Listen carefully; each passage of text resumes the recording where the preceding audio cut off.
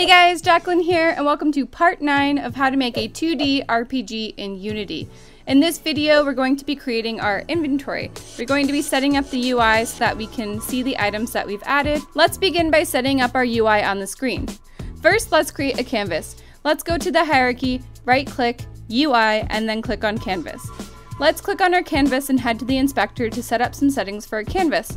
Let's set the order and layer to 1000. This makes sure that our UI shows up on top of all of the other game objects in our scene. Next, we'll need to set the UI scale mode to be scale with screen size so that our UI will scale properly to any size screen. This will make some options appear just underneath the field. Set the reference resolution to 1920 on the X and 1080 on the Y. And finally, we'll set the match slider to the center point at 0.5. Now, let's right-click on our canvas and create an empty game object and name it Inventory.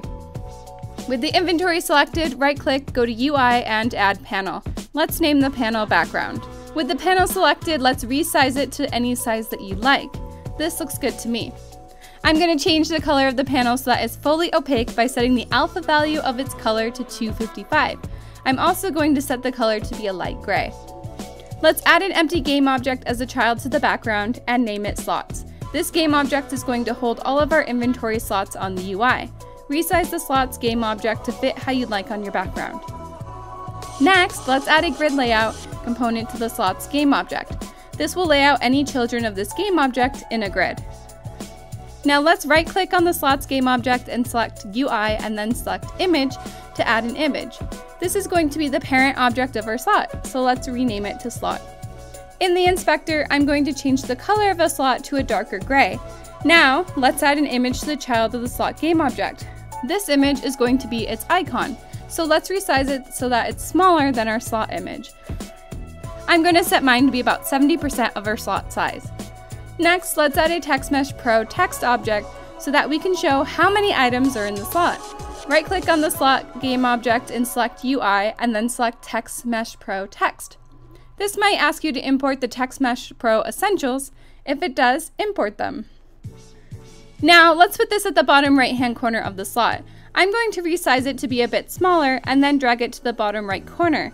Next, let's change the alignment to right and then change the text color to black so that it's more visible. This looks good. Now that our slot is set up, let's duplicate it a bunch of times. The slots look a little weird, so let's adjust the spacing. For mine, I'm going to set the cell size to be about 130 by 130.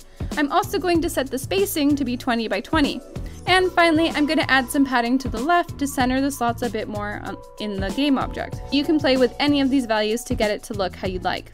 I think that we should add a title to the inventory so when players open it up, they know it's the inventory. Right-click on the background panel, select UI, and then select Text Mesh Pro text. Let's move this to the top of the panel and resize it so it fits nicely.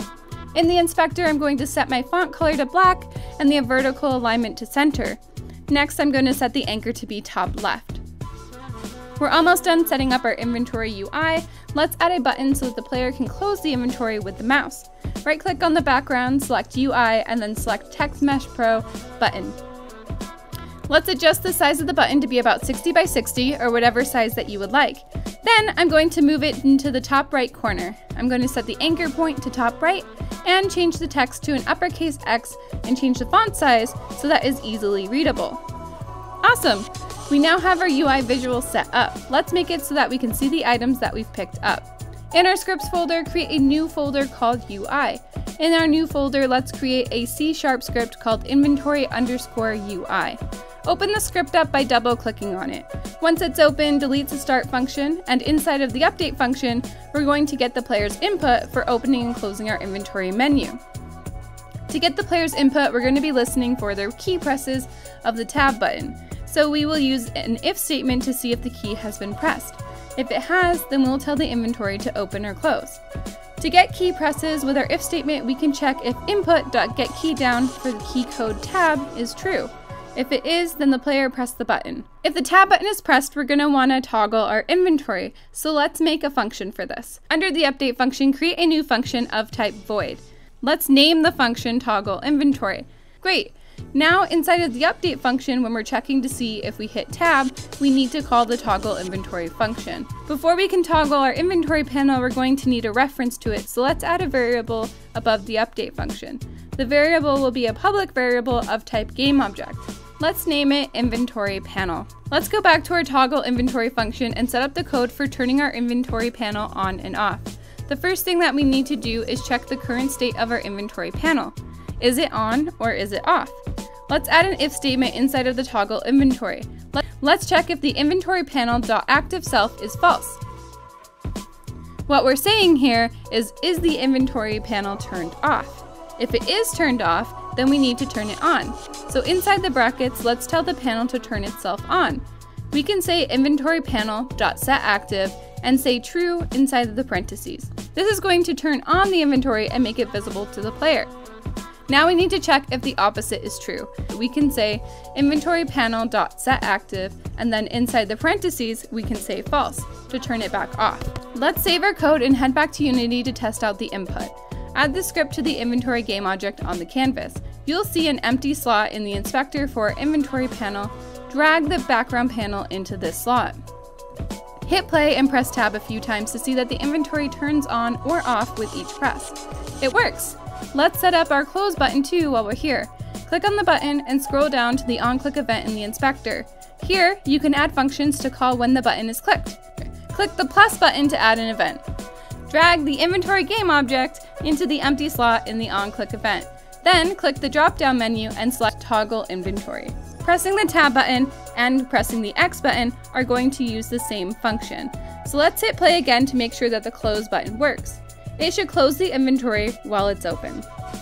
Head back to your inventory UI script and scroll down to your toggle inventory function. We will need to set up the UI to show the player an accurate representation of their inventory. So each time we open the UI, we should check the inventory and make changes to the UI if needed. After you turn on the inventory panel game object, let's call a setup function. Under the toggle inventory function, we will need to create a new function of type void called setup. Now, before we can set up the UI to show our player's inventory, we're going to need access to the player's inventory. Under the inventory panel variable, let's create a new public variable of type player and call it player. We're going to be setting up our UI to mirror the player's inventory. So to do that, we're going to need to have slots, just like we have in the inventory. Let's go back to Unity and create a new C# script called slots UI in the UI folder. Just like how the slots handle adding items to it in the inventory, the slot UI is going to set itself up when we need to have items in our UI. Open the slot UI script. Once that is open, go to your inventory UI script and add a new list of slot UI called slots underneath the player variable. Go to the setup function. In the setup function, we're going to check if the inventory and the inventory UI have the same number of slots.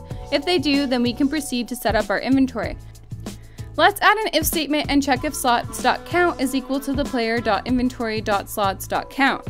In the if statement, we can use a for loop to loop through all of the slots and set each one up. Create a for loop that loops through all of our slots. In the for loop, we should check to see if the slot on the inventory is filled. We can check this by using an if statement to check if the player.inventory.slots.type is not equal to collectible type.none. If the type is not none, then we have an item in our inventory slot. We need to set up the slot in the UI. Before we can set up the UI with an icon, image, and a quantity, we need to get this information from somewhere. Let's have the item know what its icon is and have it pass that information to the inventory when it gets picked up. Let's go to our collectible script and add a new public variable of type sprite called icon. Head back to your inventory and find your slot class. In the slot class, let's also add a new public variable of type sprite called icon. Now we need to set the icon when we add an item to our slot, so let's handle this in the add item function. This is where we encounter a small problem. We're currently passing in the collectible type to this function, and we can't get the icon from the type itself. So we will need to pass the entire collectible object so that we can get the information that we need from it. Change the parameter of add item function from collectible type to collectible. Let's also give this parameter a more appropriate name. I'm going to call it item. This is going to cause some errors in our code. So where it says type in the function, we will need to change it to item.type. Then we can also set the icon by saying this.icon equals item.icon. The changes that we made here are going to cause some errors in our add function. You'll notice that where we call the add item function now has red squiggles. This is because we're trying to pass the type into the function, but now instead of the type, it needs the actual item. So let's change the add function parameter from collectible type to collectible and rename it to be item as well. This is going to cause a lot more red squiggles. Let's fix them. Next, head over to your collectible script. You'll also see a red squiggle here. When we call the add function on the inventory, we're still passing in the type. Instead, we should change this from type to pass in the object of the class. So we can say this. Head to the slot UI script. In this script, we're going to be adding two functions. One to set the slot's icon and quantity, and the other to set the slot to be empty. Before we can set anything up, we're going to need to have access to our UI image that's going to display the icon, as well as the text that's going to display the quantity. This is going to require us to add two new using tags to the top of our script. Let's add using unityengine.ui and using tmpro. Then inside the class, we're going to create a new public variable of type image called icon image. Let's also add a public variable of type textmeshpro UGUI and call it quantity text. Now that we have everything we need to set up the slot UI, let's add a new function called setItem and give it a parameter of type inventory.slot called slot. Then inside the function, let's set the icon image.sprite equal to slot.icon. Then let's set the icon image.color equal to a new color, setting all of the color values to 1. We're adding this line because in the setEmpty function, we're going to be making the icon image transparent so that the slot has no images visible when it's empty. Then let's set the quantity text to be equal to our slot.count.toString. And that's all there is to setting up the item. Now let's set up the slot when it's empty. Create a new public void called setEmpty. This function won't need any parameters. Inside of the function, let's set our icon image.sprite to null. That is, no sprite. By default in Unity, when the sprite is set to null, it displays a white square. So we're going to need to set the color to be transparent so that we won't see the icon square when we have nothing in our slot. So let's change the icon image.color to be a new color. The RBG values will be 1, but we're going to set our alpha value to 0. This will make the image invisible. Then after that, we can set our quantity text to be an empty string because we don't want to display the text if we have nothing in the slot. Let's go back to the inventory UI script and finish setting up our function. Inside of the if statement, let's call the function setItem on the slot UI, passing in the corresponding slot. And in the else statement, let's call the slot UI.setEmpty function. Amazing work! We finished all of the code to make this work. We can now head back to Unity and set everything up to get it working. To make things easier on ourselves, let's go ahead and delete all of the slots from the hierarchy except for the first one. Let's add the slot UI script to the last slot. Drag the item icon image into the image slot in the inspector, and then drag the quantity text to the quantity box as well. Let's make a prefab of our slot so that we can easily make changes to it in the future without having to delete them all again. With that set up, we can duplicate the slots again to fill out our inventory. Now, click on the inventory game object in the inspector and lock the inspector by clicking the little lock button in the top right of the inspector. Highlight all of the slots. With all of them highlighted, drag them into the slots list in the inspector. This will add all of the slots at once to the list.